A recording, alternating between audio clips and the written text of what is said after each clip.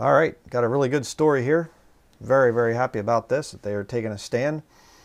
January 3rd, 2016, today's the 6th. So this is very, very recent. Show you the article here. It says, Israel bans interracial marriage book. Israel's education minister has formally banned a book about an interracial affair between a Jew and a Gentile because the Jewish state's government says the book threatens Jewish identity and does not deal with the significance of miscegenation between Jews and non-Jews. And it goes on to say in this article here, down here you can see Haaretz, the Arab-Jewish romance is what this book was about. So this book is actually supposed to be written, it's almost like that Brokenback Mountain pervert movie where they had the two sodomite cowboys and stuff. It's supposed to make people, oh, they loved each other, and you get this thing, you'll see these little propaganda pictures of a Jewish boy and an Arab boy, and they got their arm around each other. That's going against Scripture, brethren. The Bible plainly teaches that there is a conflict between the Jews and the Arabs, and that there is a distinction made between the flesh. You say, prove that. I'd like to see that proof. Well, go to Galatians chapter 4.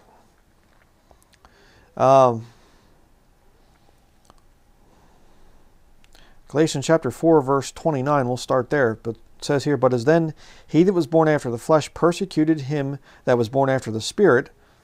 The flesh there was Ishmael. He that was born after the Spirit would have been Isaac. Even so it is now. Yeah, the Arabs are persecuting the Jews over there in Israel. And, Paul wrote this after the nation of Israel has rejected Jesus as their Messiah. So Paul's not saying, let's not make racial distinctions anymore. He's saying, oh no, they're still there. Look at verse 30.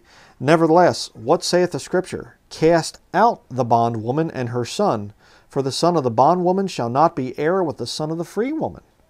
So then, brethren, we are not children of the bondwoman, but of the free. In other words, we're born in by a spirit of adoption. That's true.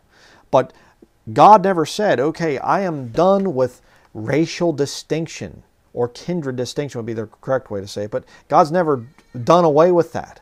All right? When you read up in chapter 3, verses 28 through 29, where it's talking about there's neither Jew nor Greek, neither bond nor free, neither male nor female, yes, there is. When you're all one in Christ Jesus, that means our position in Christ is our salvation. We're all one in Christ. But there is a distinction. There are still distinctions between Jews and Gentiles. Still distinctions between bond and free, and male and female, obviously. There's many, many, many things in the New Testament talking about the distinctions between men and women. So, again, it's just crazy that any Bible believers would go against the thing of what's going on here. And I'm thankful that the Jews realize the imminent danger to their national identity by allowing this. It's, miscegenation is the scientific word basically for interracial marriage. It is a movement of liberal communists essentially, and Satanists. I'll really get some of the people going. Interracial marriage is not of God. All right. There were times it happened in the Bible. I'll grant you that. There were times that it happened. There are times that God did not expressly say, okay, this is a very great evil, this is a great wicked thing. But then there are times that it is spelled out as a great wickedness, as a great sin. Ezra and Nehemiah. You can't duck those passages. I see all this little back and forth with this whole thing and calling me a heretic and everything else because I'm against interracial marriage.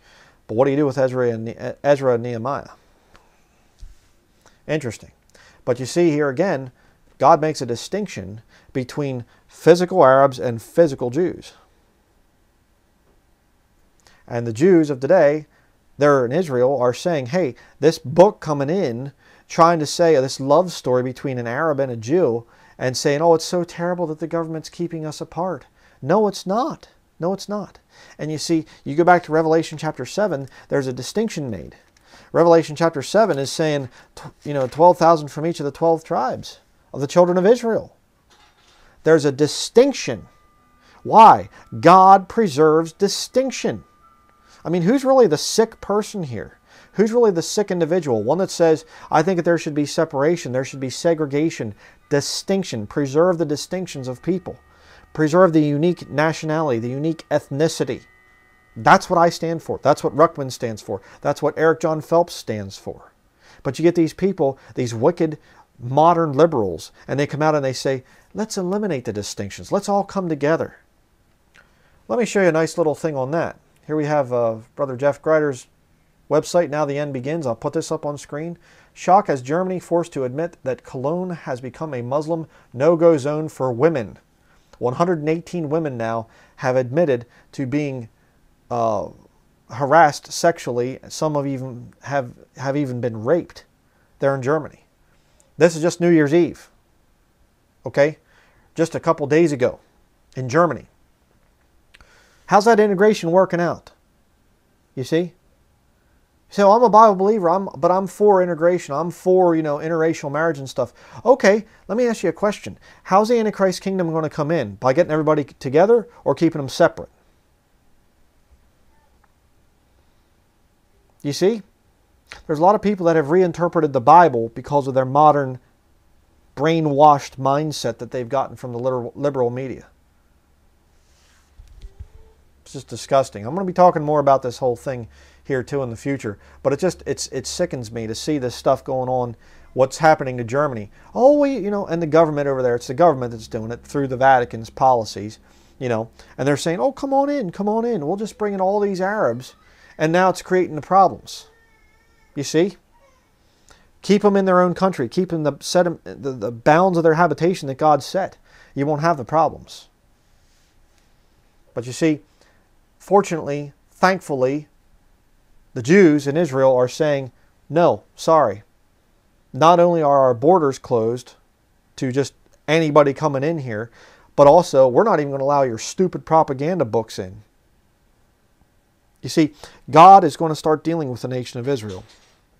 As the Gentile nations are falling apart and the churches out there are just becoming so satanic and so wicked. You have the Hillsong Church and these other ones and stuff, Rick Warren and Joel Osteen and all these just wicked devil worshippers, ministers of Satan. It's just disgusting. As that happens more and more, the focus of God is turning to the nation of Israel. They're in line with Scripture by banning a book on interracial marriage. Banning a book that a lot of you professing Christians would accept. Shame on you.